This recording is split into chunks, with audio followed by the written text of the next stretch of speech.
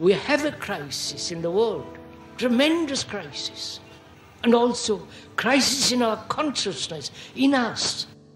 I see the urgency of change, radical revolution, mutation in the mind. I see it. It is necessary. There is complete quietness of the mind, and that which is silent has vast space. Only then that which is nameless comes into being. This is Urgency of Change, the Krishnamurti podcast.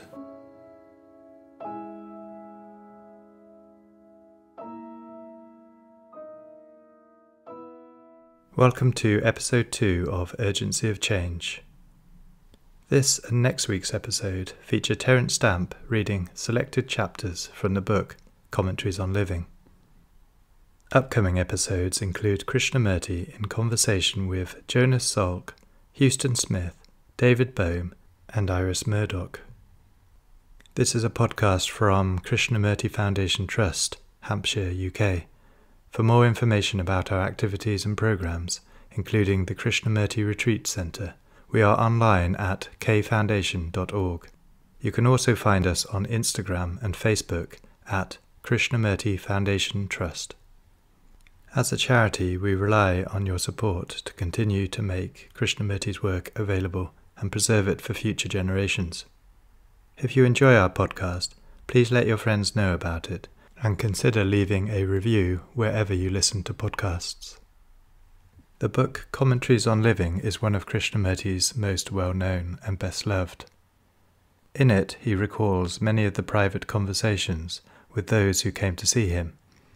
With encouragement from Aldous Huxley, these meetings were written down by Krishnamurti and published in 1956.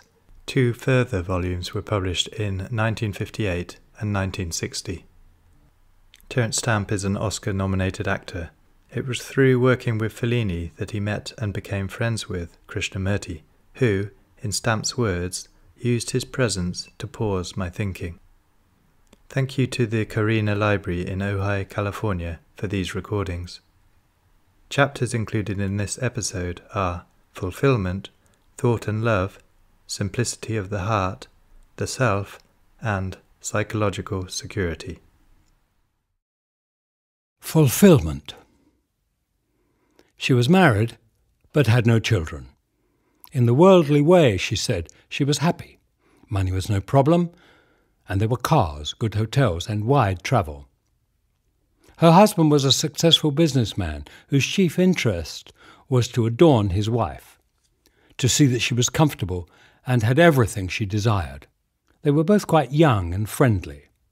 She was interested in science and art and had dabbled in religion, but now, she said, the things of the spirit were pushing everything else aside.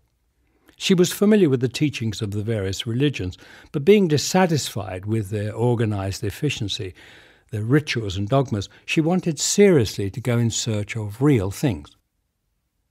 She was intensely discontented and had been to teachers in different parts of the world, but nothing had given her lasting satisfaction.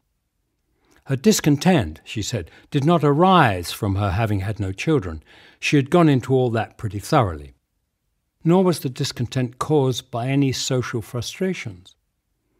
She had spent some time with one of the prominent analysts, but there was still this inward ache and emptiness. To seek fulfillment is to invite frustration. There is no fulfillment of the self, but only the strengthening of the self through possessing what it craves for.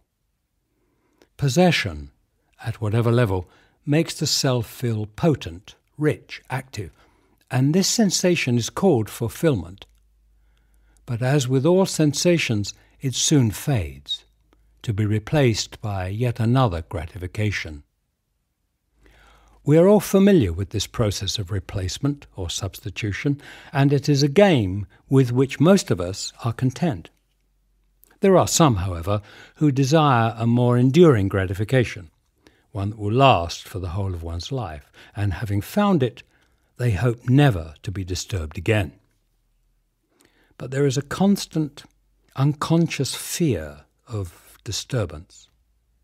And subtle forms of resistance are cultivated behind which the mind takes shelter. And so the fear of death is inevitable. Fulfilment and the fear of death are the two sides of one process, the strengthening of the self. After all, fulfilment is complete identification with something, with children, with property, with ideas. Children and property are rather risky, but ideas offer greater safety and security. Words, which are ideas and memories with their sensations, become important, and fulfilment, or completeness, then becomes the word. There is no self-fulfilment, but only self-perpetuation, with its ever-increasing conflicts, antagonisms, and miseries. To seek lasting gratification at any level of our being is to bring about confusion and sorrow. For gratification can never be permanent. You may remember an experience which was satisfying, but the experience is dead, and only the memory of it remains. This memory has no life in itself, but life is given to it through your inadequate response to the present. You are living on the dead, as most of us do. Ignorance of the ways of the self leads to illusion, and once caught in the net of illusion, it is extremely hard to break through it. It is difficult to recognize an illusion, for having created it, the mind cannot be aware of it. It must be approached negatively, indirectly. Unless the ways of desire are understood, illusion is inevitable. Understanding comes not through the exertion of the will, but only when the mind is still. The mind cannot be made still, for the maker himself is a product of the mind, of desire. There must be an awareness of this total process, a choiceless awareness. Then only is there a possibility of not breeding illusion. Illusion is very gratifying, and hence our attachment to it. Illusion may bring pain, but this very pain exposes our incompleteness and drives us to be wholly identified with the illusion. Thus, illusion has great significance in our lives. It helps to cover up what is, not externally, but inwardly. This disregard of the inward what is leads to wrong interpretation of what is outwardly, which brings about destruction and misery. The covering up of what is prompted by fear. Fear can never be overcome by an act of will, for will is the outcome of resistance. Only through passive yet alert awareness is there freedom from fear. Thought and love. Thought, with its emotional and sensational content, is not love. Thought invariably denies love. Thought is founded on memory, and love is not memory. When you think about someone you love, that thought is not love. You may recall a friend's habits, manners, idiosyncrasies, and think of pleasant or unpleasant incidents in your relationship with that person. But the pictures which thought evokes are not love. By its very nature, thought is separative. The sense of time and space, of separation and sorrow, is born of the process of thought. And it is only when the thought process ceases that there can be love. Thought inevitably breeds the feeling of ownership, that possessiveness which consciously or unconsciously cultivates jealousy. Where jealousy is, obviously love is not, and yet with most people, jealousy is taken as an indication of love. Jealousy is the result of thought. It is a response of the emotional content of thought. When the feeling of possessing or being possessed is blocked, there is such emptiness that envy takes the place of love. It is because thought plays the role of love that all the complications and sorrows arise. If you did not think of another, you would say that you did not love that person. But is it love when you do think of that person? If you did not think of a friend whom you think you love, you would be rather horrified, would you not? If you did not think of a friend who is dead, you would consider yourself disloyal, without love, and so on. You would regard such a state as callous, indifferent, and so you would begin to think of that person. You would have photographs, images made by the hand or by the mind, but thus to fill your heart with the things of the mind is to leave no room for love. When you are with a friend, you do not think about him. It is only in his absence that thought begins to recreate scenes and experiences that are dead. This revival of the past is called love. So for most of us, love is death, a denial of life. We live with the past, with the dead. Therefore we ourselves are dead, though we call it love. The process of thought ever denies love. It is thought that has emotional complications, not love. Thought is the greatest hindrance to love. Thought creates a division between what is and what should be. And on this division, morality is based. But neither the moral nor the immoral know love. This moral structure, created by the mind to hold social relationships together, is not love, but a hardening process, like that of cement. Thought does not lead to love. Thought does not cultivate love. For love cannot be cultivated as a plant in the garden. The very desire to cultivate love is the action of thought. If you are at all aware, you will see what an important part thought plays in your life. Thought obviously has its place, but it is in no way related to love. What is related to thought can be understood by thought, but that which is not related to thought cannot be caught by the mind. You will ask, then what is love? Love is a state of being in which thought is not. But the very definition of love is a process of thought, and so it is not love. We have to understand thought itself and not try to capture love by thought. The denial of thought does not bring about love. There is freedom from thought only when its deep significance is fully understood, and for this, profound self-knowledge is essential, not vain and superficial assertions. Meditation and not repetition. Awareness and not definition reveal the ways of thought.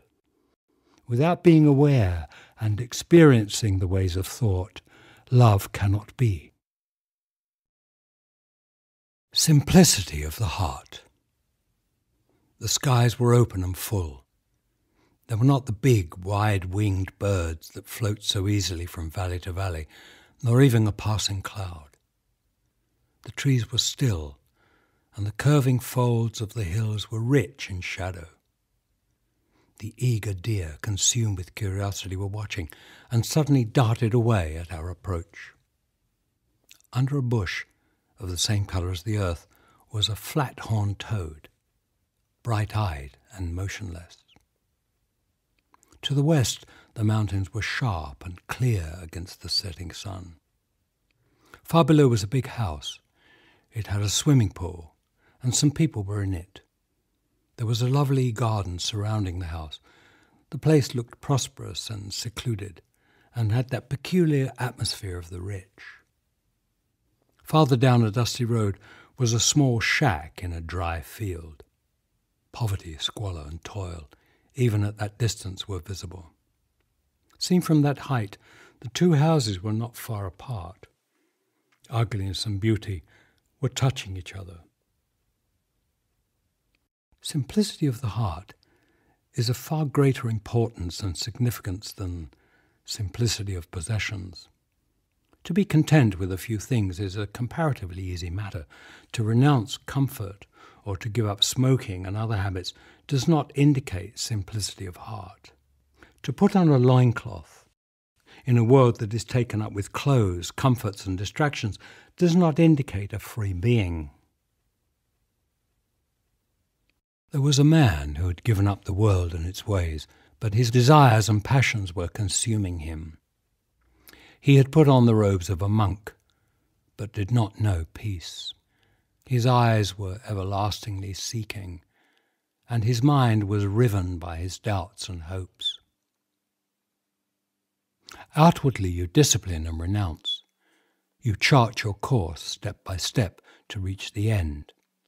You measure the progress of your achievement according to the standards of virtue, how you have given up this or that, how controlled you are in your behaviour, how tolerant and kind you are, and so on and on. You have learnt the art of concentration, and you withdraw into a forest, a monastery, or a darkened room to meditate. You pass your days in prayer and watchfulness. Outwardly, you have made your life simple, and through this thoughtful and calculated arrangement, you hope to reach the bliss that is not of this world. But is reality reached through external controls and sanctions? Though outward simplicity, the putting aside of comfort, is obviously necessary, will this gesture open the door to reality? To be occupied with comfort and success burdens the mind and the heart, and there must be freedom to travel. But why are we so concerned with this outward gesture? Why are we so eagerly determined to give an outward expression of our intention? Is it the fear of self-deception or what another might say? Why do we wish to convince ourselves of our integrity? Does not this whole problem lie in the desire to be sure, to be convinced of our own importance in becoming? The desire to be is the beginning of complexity. Driven by the ever-increasing desire to be, inwardly and outwardly, we accumulate or renounce, cultivate or deny. Seeing that time steals all things, we cling to the timeless. This struggle to be, positively or negatively, through attachment or detachment, can never be resolved by any outward gesture, discipline or practice, but the understanding of this struggle will bring about, naturally and spontaneously, the freedom from outward and inward accumulation with their conflicts. Reality is not to be reached through detachment. It is unattainable through any means. All means and ends are a form of attachment, and they must cease for the being of reality. The self. In the opposite seat sat a man of position and authority. He was well aware of this, for his looks, his gestures, his attitude proclaimed his importance. He was very high up in the government, and the people about him were very obsequious. He was saying in a loud voice to somebody that it was outrageous to disturb him about some minor official task. He was rumbling about the doings of his workers, and the listeners looked nervous and apprehensive. We were flying far above the clouds, 18,000 feet, and through the gaps in the clouds was the blue sea.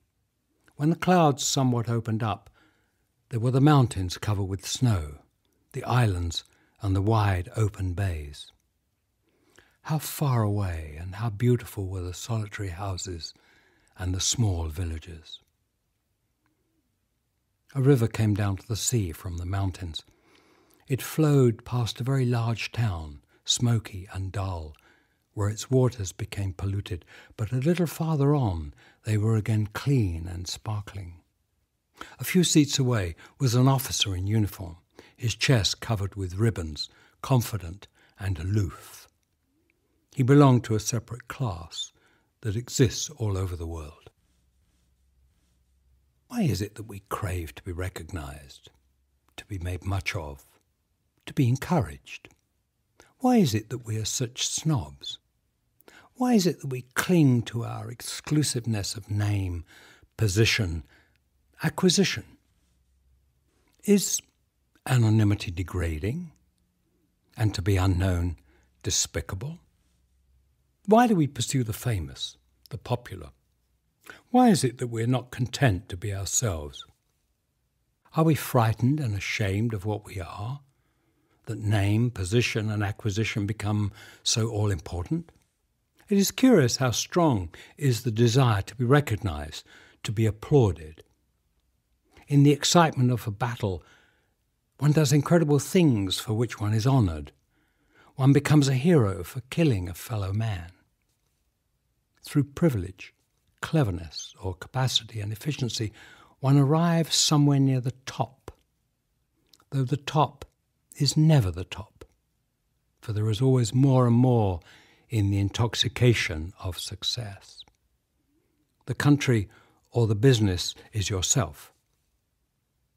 On you depend the issues. You are the power. Organised religion offers position, prestige and honour. There too you are somebody, apart and important. Or again, you become the disciple of a teacher, of a guru or master. Or you cooperate with them in their work. You are still important. You represent them. You share their responsibility. You give and others receive. Though in their name, you are still the means. You may put on a loincloth or a monk's robe, but it is you who are making the gesture. It is you who are renouncing. In one way or another, subtly or grossly, the self is nourished and sustained. Apart from its antisocial and harmful activities, why has the self to maintain itself? Though we are in turmoil and sorrow with passing pleasures, why does the self cling to outer and inner gratifications, to pursuits that inevitably bring pain and misery? The thirst for positive activity as opposed to negation makes us strive to be. Our striving makes us feel that we are alive, that there is purpose to our lives, that we shall progressively throw off the causes of conflict and sorrow. We feel that if our activity stopped, we would be nothing, we would be lost, life would have no meaning at all. So we keep going in conflict, in confusion, in antagonism. But we are also aware that there is something more, that there is an otherness which is above and beyond all this misery.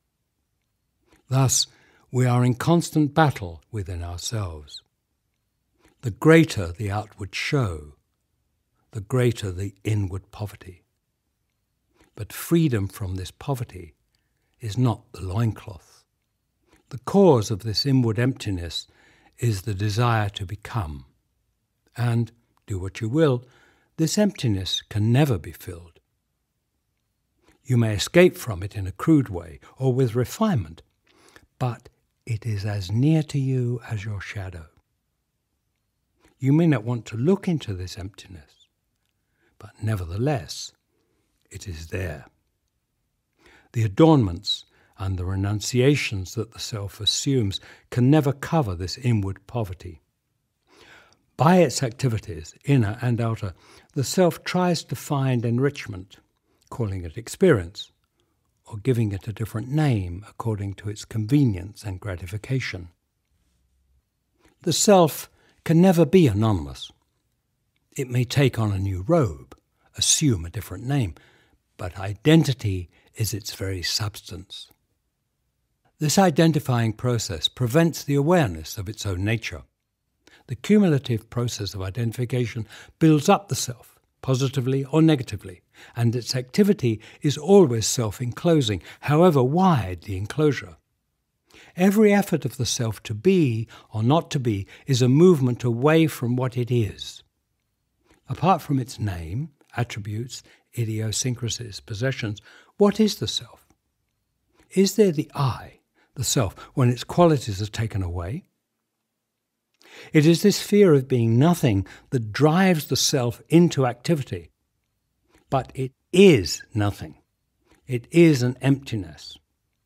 If we're able to face that emptiness, to be with that aching loneliness, then fear altogether disappears, and a fundamental transformation takes place. For this to happen, there must be the experiencing of that nothingness, which is prevented if there is an experiencer. If there is a desire for the experiencing of that emptiness in order to overcome it, to go above and beyond it, then there is no experiencing, for the self as an identity continues. If the experiencer has an experience, there is no longer the state of experiencing. It is the experiencing of what is, without naming it, that brings about freedom from what is. Psychological security. He said he had gone into the question very thoroughly, had read as much as he could of what had been written on the subject, and he was convinced that there were masters in different parts of the world. They did not show themselves physically except to their special disciples, but they were in communication with others through other means. They exerted a beneficent influence and guided the leaders of the world's thought and action, though the leaders themselves were unaware of it. And they brought about revolution and peace. He was convinced, he said, that each continent had a group of masters shaping its destiny and giving it their blessing. He had known several pupils of the masters, at least they had told him they were, he added guardedly. He was entirely earnest and desired more knowledge about the masters. Was it possible to have direct experience, direct contact with them? How still the river was. Two brilliant little kingfishers were flying up and down close to the bank and just above the surface. There were some bees gathering water for their hives, and a fisherman's boat lay in the middle of the stream. The trees along the river were thick with leaves, and their shadows were heavy and dark.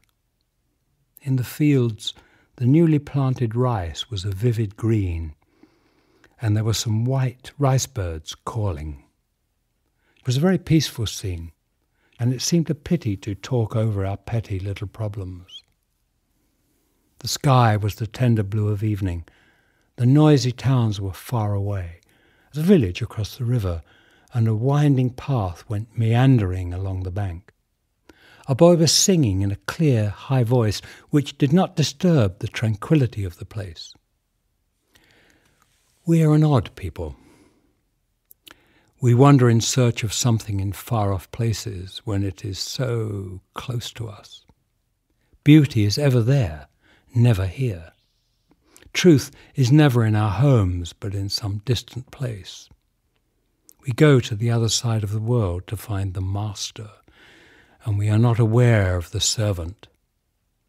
We do not understand the common things of life, the everyday struggles and joys, and yet we attempt to grasp the mysterious and the hidden. We do not know ourselves, but we are willing to serve or follow him who promises a reward, a hope, a utopia. As long as we are confused, what we choose must also be confused. We cannot perceive clearly when we are half blind. And what we then see is only partial and so not real. We know all this, and yet our desires, our cravings are so strong that they drive us into illusions and endless miseries. Belief in the master creates the master, and experience is shaped by belief. Belief in a particular pattern of action or in an ideology does produce what is longed for, but at what cost and at what suffering? If an individual has capacity, then belief becomes a potent thing in his hands, a weapon more dangerous than a gun. For most of us, belief has greater meaning than actuality. The understanding of what is does not require belief. On the contrary, belief, idea, prejudice is a definite hindrance to understanding.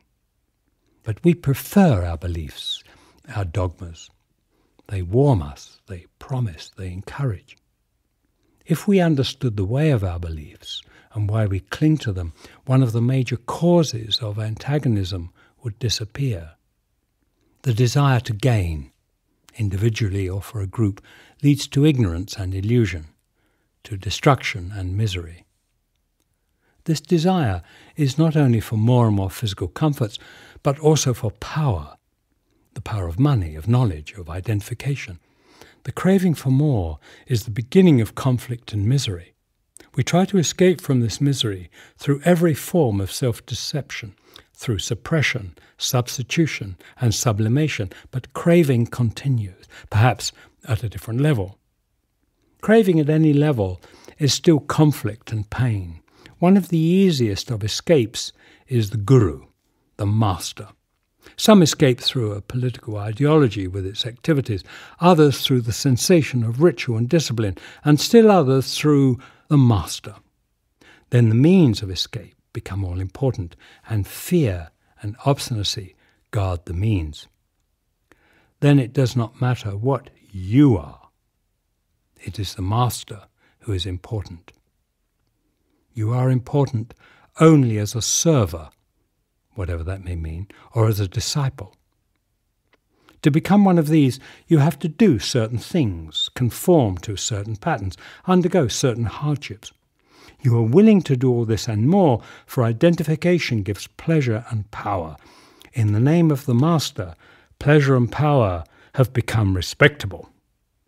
You are no longer lonely, confused, lost. You belong to him, to the party, to the idea. You are safe. After all, that is what most of us want, to be safe, to be secure.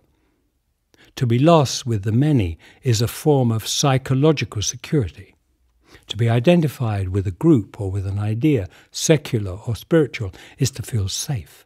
That is why most of us cling to nationalism, even though it brings increasing destruction and misery. That is why organized religions has such a strong hold on people, even though it divides and breeds antagonism. The craving for individual or group security brings on destruction, and to be safe psychologically engenders illusion. Our life is illusion and misery, with rare moments of clarity and joy. So anything that promises a haven we eagerly accept. Some see the futility of political utopias and so turn religious, which is to find security and hope in masters, in dogmas, in ideas. As belief shapes experience, the masters become an inescapable reality. Once it has experienced the pleasure which identification brings, the mind is firmly entrenched and nothing can shake it. For its criterion is experience. But experience is not reality. Reality cannot be experienced. It is. If the experiencer thinks he experiences reality, then he knows only illusion. All knowledge of reality is illusion. Knowledge or experience must cease for the being of reality. Experience cannot meet reality. Experience shapes knowledge, and knowledge bends experience. They must both cease for reality to be.